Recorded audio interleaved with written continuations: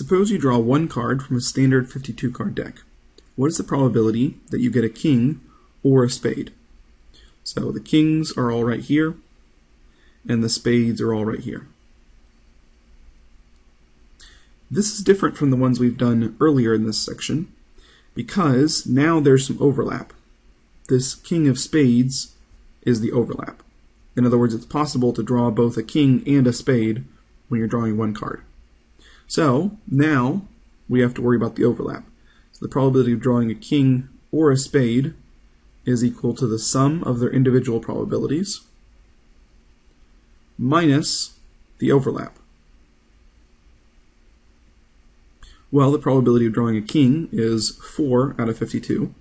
The probability of drawing a spade is 13 out of 52, because there are 13 spades, 52 total cards. And the probability of drawing the king of spades, well, that's one specific card out of all 52.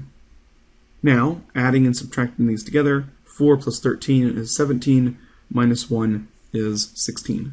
So the probability of drawing a king or a spade is 16 out of 52. And again, the reason we had to subtract off the king of spades was that otherwise we would double count it when we added them up.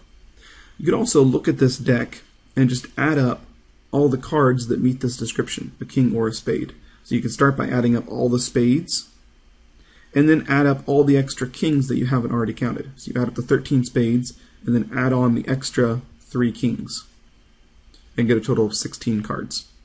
And so you get to the same answer.